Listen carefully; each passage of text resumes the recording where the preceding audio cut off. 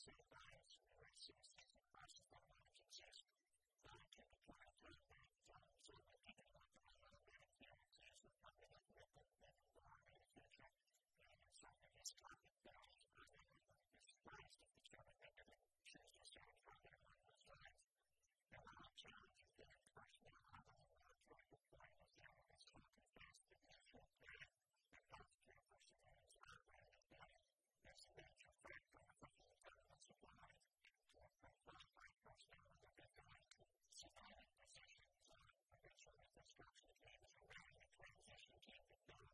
with regards to the ethnic and Afghanistan ministry, the subcommittee has questioned knowledge of helping the right civilians and the economic flows in the ground operations.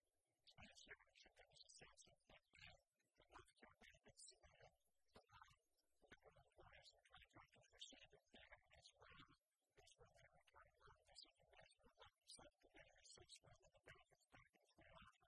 Civilians in Iraq and Afghanistan includes a red cell that says some of the best and most capable civilians sign on to this critical first. I am on the state from market market perspective organization for those civilians. The rest of their lives, they turn out information support is often a good advantage environment. When we discuss operational freedom and operational doing freedom, the market civilians is often the overwork in favor of the warfighting. The support of the military warfare. We need to try to attention to the civilian side. And then we ask you, thank you, Mr. Chairman. I feel that this area again, thank you for all of this is for coming back down and for the history. Thank you, Mr. Chairman. Yeah, like the statements, we have yet to have time like this now. We want to hear from you on the strength of this job. And the value of the line is that. Thank you, Mr. Chairman. Members of the subcommittee, thank you for the opportunity to discuss our 2006 report on America's policies for federal civilians who deployed to Afghanistan and Iraq. To begin with, we emphasize that as DoD has expanded its involvement in overseas military operations, it is now increasingly relying upon its federal civilian workforce to provide support in times of war or national emergency. Since fiscal year 2005, DoD has been converting thousands of military positions to civilian positions, and additional conversions are planned for the future. Therefore, the need for attention to policies and benefits that affect the health and welfare of these individuals becomes increasingly significant. Now, I can say honors by way of a statement in 3 parts. First, in 2006, we reported that DoD had established policies to assess the medical condition of civilians both before and after deployments, and it will help the top quality assurance mechanism to ensure implementation of health requirements.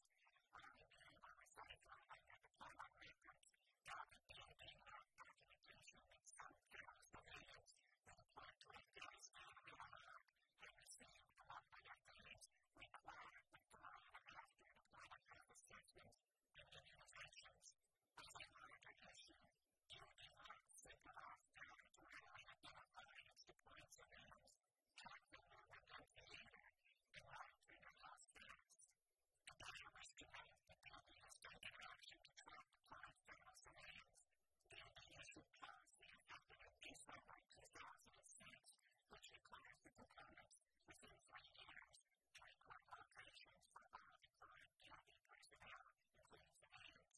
Further, in February 2007, DoD issued a new instruction that if properly implemented would ensure that medical requirements are being met. Second, we found DoD had established medical treatment policies for its deployed federal civilians. We reviewed a sample of 7 workers' compensation claims and identified universal need. Followed by the Department of Labor under the Federal Employees Compensation Act, but DoD federal civilians who had deployed to Iraq. We found that the chemical warning was consistent with DoD policies. There were 3 cases where additional care was provided in the year, and 7 cases where DoD civilians who requested care after returning to the United States and received initial medical examinations and/or treatment for their deployment-related injuries. The Department of Labor did not identify claims for civilians deployed to Afghanistan, so the review was limited to claims for civilians who had deployed to Iraq. Finally, Mr. Chairman, the periodic bills and benefits for DoD personnel is a very complex area. Our work is found that changes are added to military personnel compensation in a piecemeal fashion, with an emphasizing understanding of how the changes will affect the total cost of compensation, or what the return on investment decision-makers should expect. Further, DoD federal civilians and military personnel are governed by a distinctly different system. Thus, caution should be exercised in making any direct comparisons between civilian and military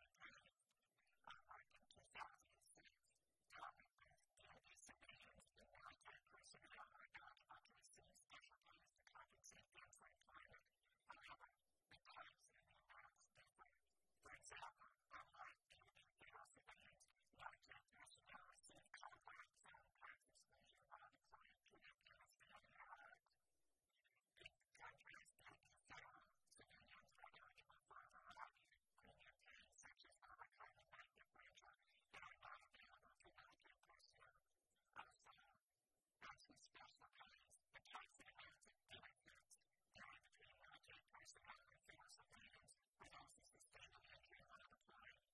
Mr. Chairman, examining duty is a number of policies in place for military compensation for those declined. The effective implementation is paramount. I conclude my opening statement. I'll be happy to take questions if you have things that everybody can learn. Mr. Chairman, the Subcommittee thank you for this invitation today. We appreciate the opportunity to discuss the Department of Defense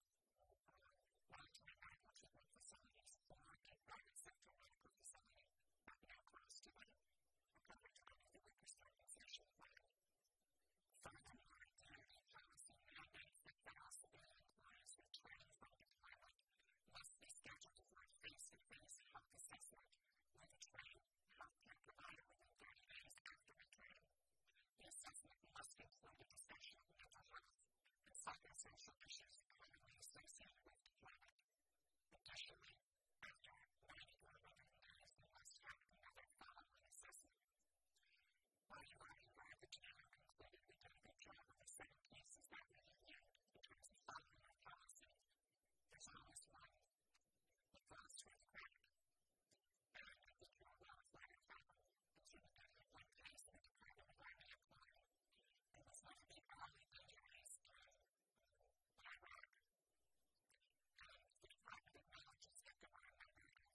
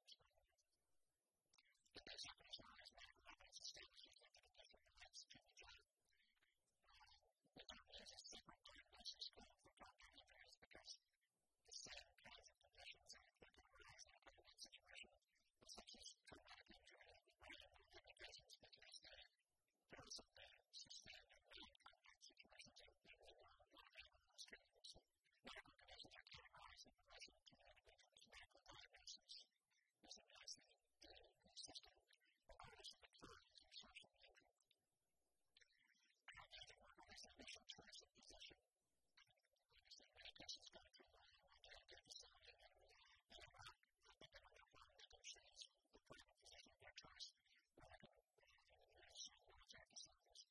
Then they refer individuals to other specialists in their condition of course that is connected to the accepted entry. As indicated, the record showed that in many cases from Iraq have been found in emotional response conditions to improvement and prevent brain injuries. However, those cases have been improved. Conditions operation prevents one with DBA. It's specific guidelines show our preference to determine whether conditions are unfit or related to considering collection methods and expert medical evaluations. The DBA, like most workers' comp systems, is an adversarial system. The employer can provide evidence, the employee can provide evidence, and then assuming there can be disputes. So if met within the insurance industry leadership specifically address PTSD cases arising from erosion and recommended improvements in their efforts in that regard. The recipient is sensitive to the actions and development of federal and contractor employees in erosion and continue to work closely with the affected partner agencies and with the defense-specific stakeholders to provide the best possible claim services and outcomes to meet their states and requests. After the testimony was gotten out, Bradshaw will find their client and to others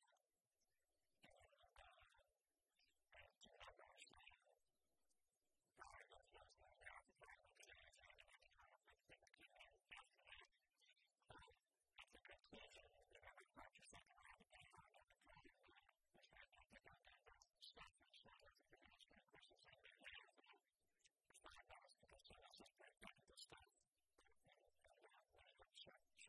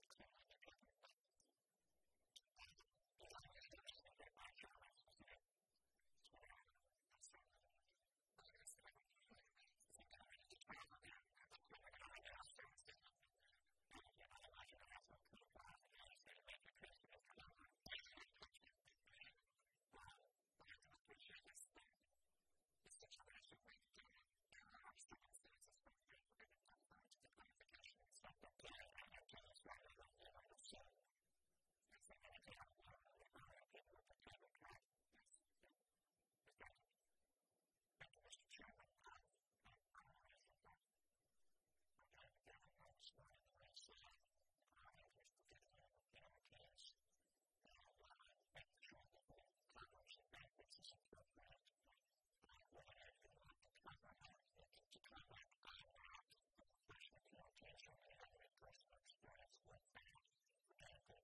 and the situation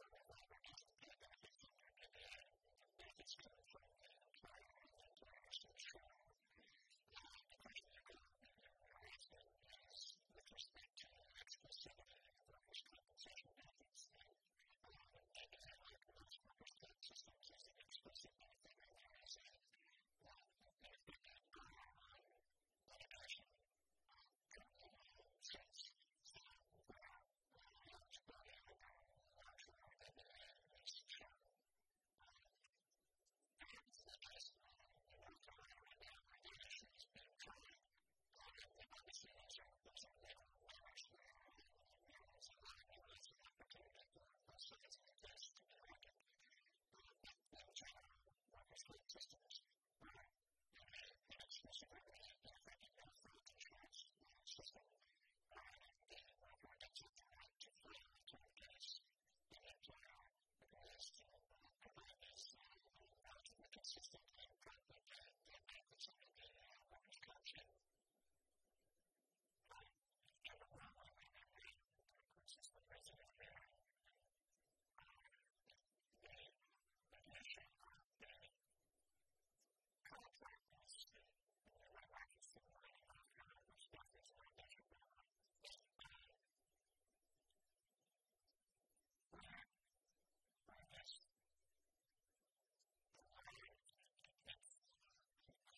There's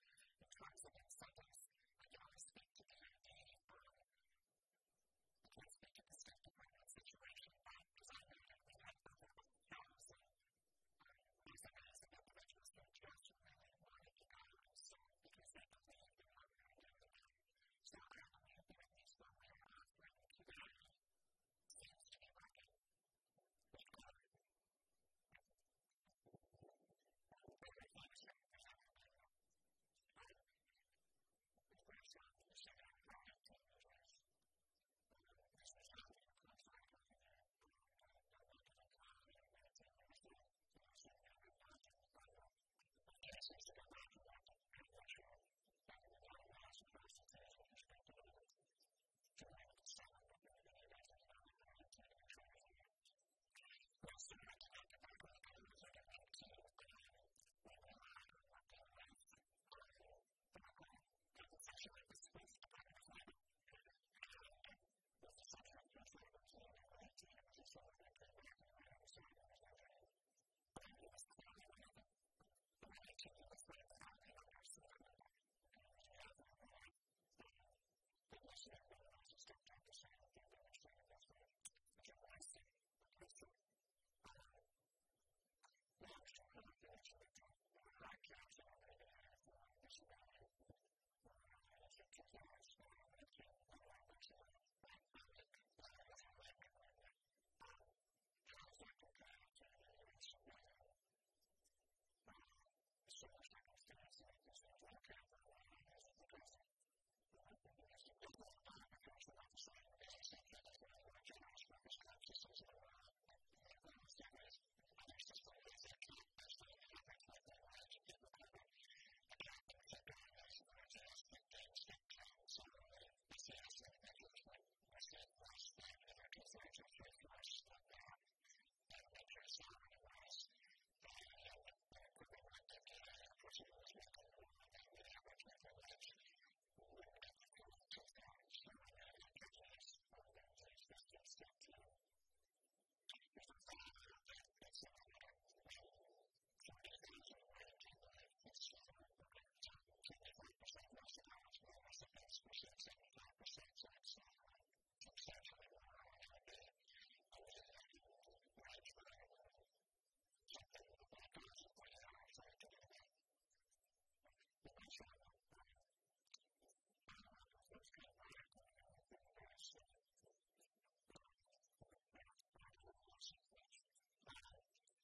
So, I would say recommendations. That's what I'm going to go to. I'm going to say there are recommendations regarding the quality assurance mechanism that could be put in place to make sure that civilians receive those authority after health requirements.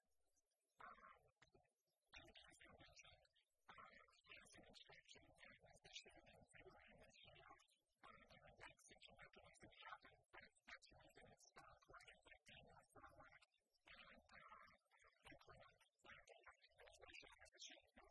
Absolutely, took these recommendations from that side and we have implemented the instruction, which covers basic components, the components to top of ensuring that the plan can place the point of assessment and we have to get the right on it since the instruction was implemented and we have principles checking out to go out and make sure that happens. And I usually use that as a way for tracking systems so that we actually have a cycle to make it best to work.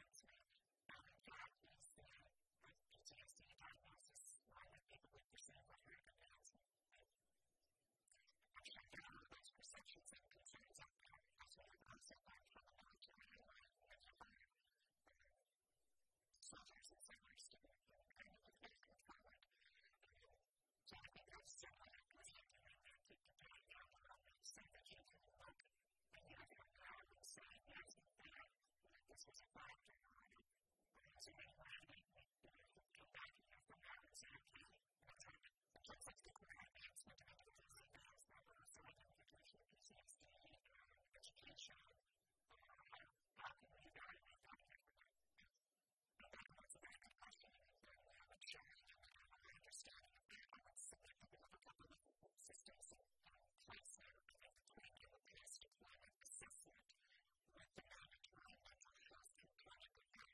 Again, we have just really implemented this in a way that we are going back and doing this, the GM task force is still really holding people accountable. So we're going back and looking and ensuring that that data in the system, and that somebody's looking at that. So when we look at data after that, we can look at that and we can say, yes, so and so responded up, and we know exactly where there were indications where someone should have gotten attention and they got it. In terms of career advancement, obviously that's a specific case with which you're familiar. That individual has actually been promoted twice and had his condition just to do with PTSD. So I think we have a case of line evidence where we have become very sensitive to this issue and ensuring that we work with the individual and it does not become the career detractor. I think that's really the goal that we're working with on the flexibilities that RPM gives us. With the career plans, alternative work schedules, flexible working arrangements, that there are ways in which we can work with individuals with these conditions to accommodate them. With that as well, if you have been prepared for your testimony this morning, as well as it's received a call this morning from the constituent, so that not in life is there's a lot of time when they're at work, and she's one of our hospital journey after work. And they say, well, why are they not moving with to share her out to them? Yes, she does. And if the physicians at work are in the practice setting, we think they should continue on an outpatient basis here, whether it's over time and for the conditions of their life. They share her out to them. Yes, she does. There's no personally more advocate for her that my office would to work for that.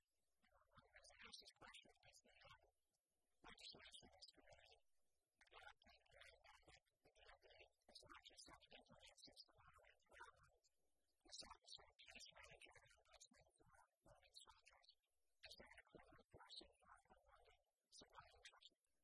We are advocating for that deployment to the civilian workforce. So we would do, once again, the unfortunate experience of the case that we can keep in mind is that the Army in this case, they absolutely say yes. And they decide there's actually extra hand given as to whether they actively play through powers the civilian time and activate that express whether they activate it. That would be the question that goes to the mission. I want to get some question of that for you is in the compensation side of this work. Let's assume that this civilian employment $90,000 a year. And she's moving to the point where I continue to work for the business, not the annually. What's the maximum she's entitled to is the compensation for her injuries. And she's able to work out. She's able to see an example. She's able to children, so she's able to 75% of her injury. So tax credit for her service, she's able to work because we do have the same rules of education that many other federal employees that are in critical behavior short things and is generally. There's always a problem on the table.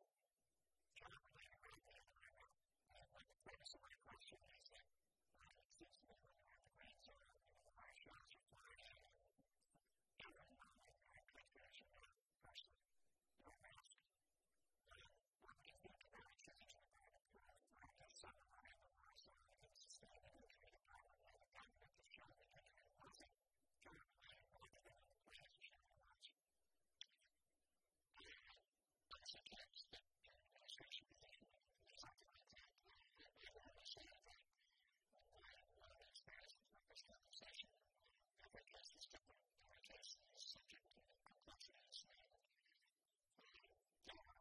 as a council associated with the notion of the government never correct that benefits from that camera. There's no question that my own sense of the downside is that it might not be extraordinary sacrifice against really employees and managing and I'm not suggesting that I switch to firms and managing. But I'm suggesting that perhaps the right way is to differentiate between the subject and the traumatic brain injury because of a Bradshaw instead of going to the firm what this works in extreme occupations. I realize it's an extreme occupation, right? The work is not what I do, so the fact that it's never an employee. But of course, as an employer, as I say, people to the end, they're subjected to the risks of this, they're subjected to